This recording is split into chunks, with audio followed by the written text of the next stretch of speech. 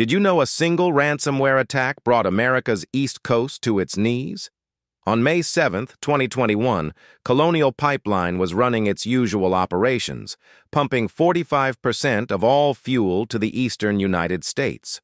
But hackers from the DarkSide group had already broken in using stolen passwords.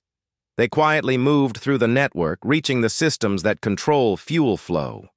Friday morning, executives discovered the breach and made a shocking decision: shut down the entire 5,500-mile pipeline system. Within hours, gas stations across 17 states started running dry.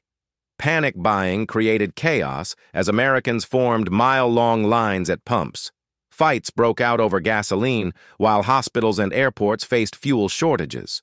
The Southeast hadn't seen an energy crisis this bad since the 1970s. Behind closed doors, Colonial Pipeline paid $4.4 million in Bitcoin ransom. The FBI later recovered most of the money, but the damage was done. One cyber attack had exposed how fragile America's energy infrastructure really was.